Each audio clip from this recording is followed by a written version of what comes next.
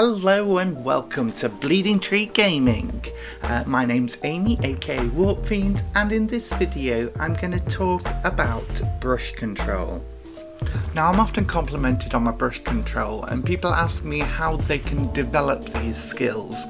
Now, due to kind of the limitations of social media posts, I generally end up saying practice is the main way. But I did want to do a video where I kind of expand on it a bit because it's more than just practice.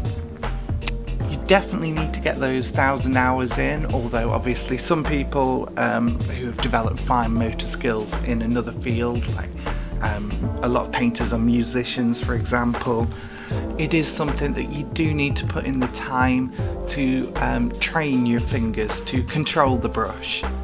It's not just about mindlessly painting though. You need to pay attention to your brushwork. You need to be mindful of any time you make a mistake. When you make one, try and think about, why did I make that mistake? What caused it? So here's some of the common reasons. Were you working against the natural flow of your muscles? You really need to pay attention to how those fine muscles in your fingers react to moving the brush around. You need to train it, and like any muscle, when you train it, you need to be using the right movements. Obviously it's always easiest to do a straight line by pulling the brush towards you than pushing it away, but there's a lot of other things like this that you can only notice from just paying close attention to how you paint. It's also super helpful to make sure that your hands are properly braced against each other. This will help you counterbalance any shakiness that comes from your hands, as the model and the brush are both going to be shaking at the same pace that way. This should counterbalance most shaking in your hands. Another reason is often, did you have too much, not enough, or the wrong consistency paint on your brush? If the paint isn't flowing correctly, perfect brush control won't help you. Keep your paint to a workable consistency, and if it starts to dry out, replace it. Was your brush the best for the job you're doing and brought to a sharp point? The point is more important than having a tiny brush with few bristles. When you develop your brush control, you can paint tiny details with a larger brush because you can control exactly how much of it is touching a model. There are lots of reasons why we make mistakes like these that could all be their own videos. I really recommend checking out Tommy Soul's Art of book. I'll put the link in the description. He has a really unique approach to teaching painting that's really eye-opening.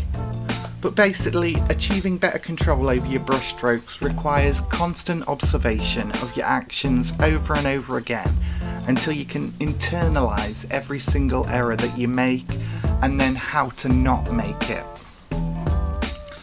Another thing I've struggled with for many years was maintaining a high quality from start to end of a paint job. You know, often I'd get really enthusiastic and paint a little section and go, oh my god, like, this looks so cool, and then as I'd have to fill in that same bit over the entire model, I'd lose enthusiasm, it'd get rote, it'd get sloppy. I'm still very much suffer with this, and it's still a struggle. But the thing is, when you're rushing, you take shortcuts and you lose quality. The trick is to really try and keep in that headspace, which can be difficult, incredibly difficult. In a lot of ways it's like meditation. You really need to keep yourself from getting anxious or distracted, because the harder you're going to find it to paint in that case. So a lot of learning brush control is a feedback loop of observing and altering with a proper mindset where you're fully engaged with the piece you're working on. But are there exercises you can practice? I'd say the best one is definitely painting, but the trick is to train those fine motor skills in your fingers, and if you've ever played a stringed instrument, you'll know scales and similar exercises that can train your fingers. So here's a few I've come up with for a brush, and I don't say you'd have to practice these every day, but they might be useful to just When you've got your paint out, you can just practice a little bit, get your hand in shape before you take on those fine details. So the first one is really simple. It's just practicing your grip on your brush. And I use, as you can see, a thumb and 2 fingers. You might want to take a different one. I know people who paint left-handed often have quite a different pose, but the point is you need 3 digits properly supporting.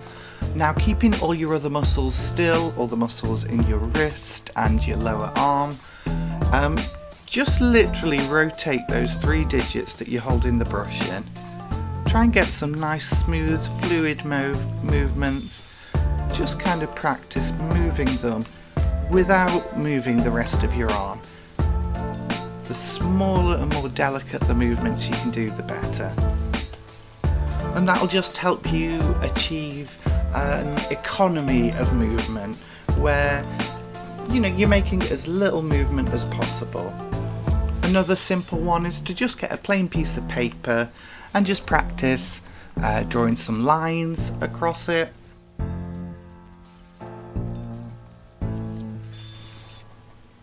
And try and get these smaller and smaller every time. You can also do this with like swoops to practice those curves.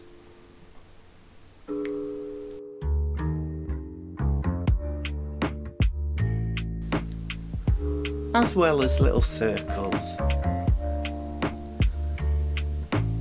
Obviously painting on paper is a lot different to painting on a model. Just the absorbency of paper to the paint you're using changes its properties a lot, but it's all the same skills that it teaches you. Another exercise that I'm quite fond of is just loading up your brush with paint and running it as close as possible to the surface of the piece of paper without touching it. And you can try other things, like you can try touching it in kind of dash formations, or you can try just not touching the paper the whole way across. And you want to develop the kind of control where you can literally run it just the tiniest little fraction above the surface of the paper without ever touching it. Regularly doing these when you're painting can help you develop control. It's something that I do to just kind of fine-tune myself. You know, I'm doing some painting, I might notice my brush strokes are a little messy. I might just practice a few of these to try and just kind of narrow in on that fine sense of control. I would say these are no substitute for actually painting minis over and over until you understand how to handle every nuance of models that exist in 3D space. As with all fine motor control and exercise in general, you are training your body to perform how you want it, and it takes regular work. I very much hope people have found this interesting. Don't forget to like and subscribe to Bleeding Tree Gaming, and I will see you in the next one. Bye bye!